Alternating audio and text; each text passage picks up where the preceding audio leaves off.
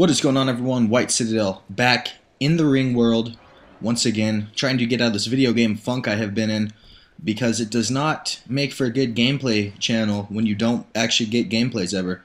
So I've been playing some Halo 3, and the reason I've been playing this game along with some Halo Reach is basically practice for Halo 4. Halo 4 is kind of the game that I really care about. It's like the Dark Knight Rises of video games, in my opinion.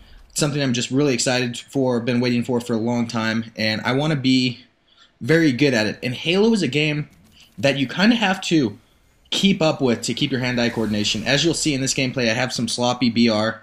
I do end up with a really nice score. I believe it's 30-6, and it's a game to 50, so I thought that was a good gameplay to put up. But it's not like riding a bicycle. You can't just hop into Halo and do well. You need to kind of stay refreshed and refined. So I'm going to keep playing this and Halo Reach along with some Call of Duty in between, so that when Halo 4 comes out, I'm ready to go. And the question that I've been asked, and I've talked to some of my friends in the gaming community, is which game should we play to really warm up for Halo 4? Halo Reach or Halo 3? Those are really our two options right now. And it's kind of a tough question because Halo 4 is going to have a little bit of both. It's going to have a lot of the power-ups. It's going to have the DMR, so Reach would be a good choice. But at the same time, it looks like the old-school style, quick-paced battle rifle battles that we see in Halo 3. So it's pretty difficult to pick one game and stick to it. That's why I recommend you guys, we all just play both of them. If you're looking forward to Halo 4, play both of these games. And I'll tell you why. First of all, it's not going to be like Halo 3 in terms of power-ups. It's going to be like Reach. There's going to be a shield. There's going to be universal sprint for every class.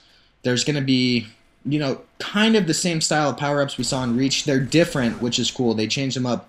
But the same concept applies. There's going to be a lot of things that are going to change the pace of the battle. For example, the, what was it called? The armor lock in Halo Reach. I didn't like it because it totally slowed down the battle almost to a standstill. And that's something I never saw happening in Halo 3, barring someone put up a bubble shield.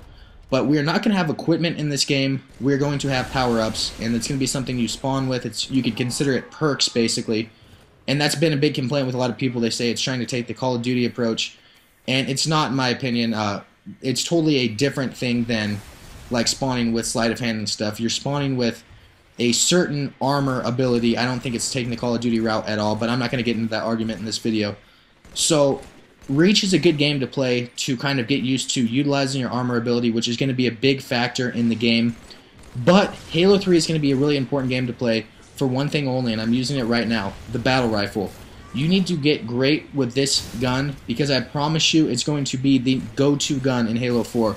It's not going to be the DMR, it's not going to be the pistol, it's going to be battle rifle all day. It does look like the DMR is going to be a little bit more effective in Halo 4 than it was in Reach. The one big problem I had in Reach with the DMR was that you'd get into a gunfight, you would destroy some kid, and then you'd turn to try to get the double kill on someone, and your reticle would be enormous because you just got in a gunfight. So it would be very difficult to get any headshots or get any nice shots on the person, period, because your reticle is big, and that means your accuracy is terrible.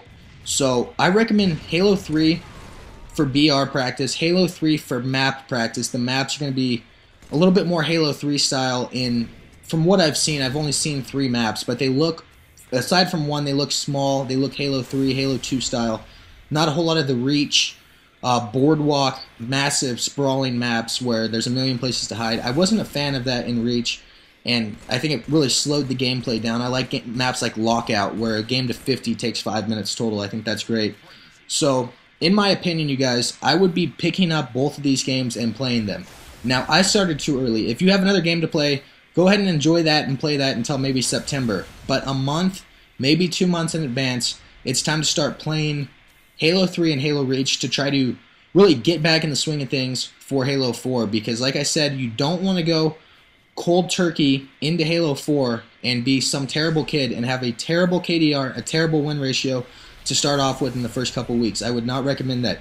You want to get the noobs that just picked up the game, and you want to destroy a bunch of kids because you're going to be refined, you're going to be ready to go. So I recommend playing a lot of Halo 3, a little bit of Halo Reach, get used to the armor abilities, get used to sprint, because that's going to be a factor in the game.